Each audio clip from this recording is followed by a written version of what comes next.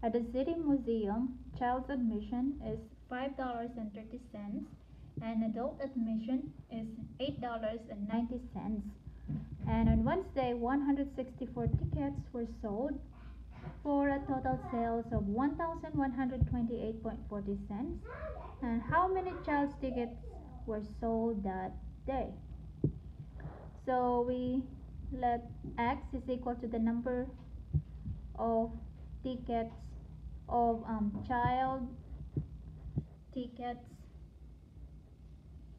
sold, and we let y is equal to the number of adults tickets sold.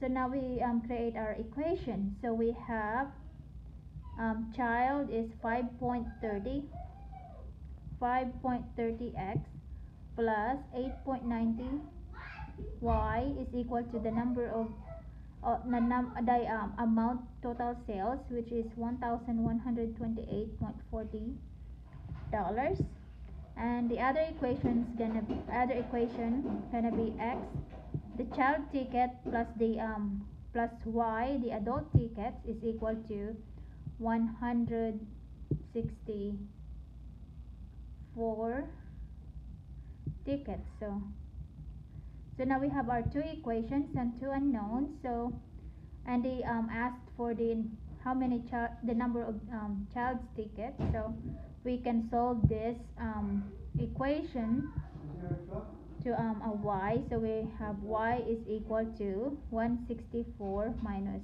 x. So we can easily substitute what is y equal to here. So let's do that. So 5.30x plus 8.90y, and y is equal to this 164 minus x is equal to 1128.40.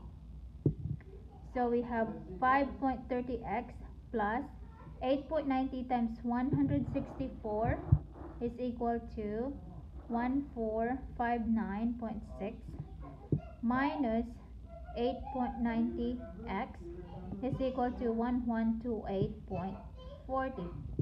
So we combine like terms. 5.30x minus 8.90x is equal to minus 3.6x plus 1459.6 is equal to 1128.40.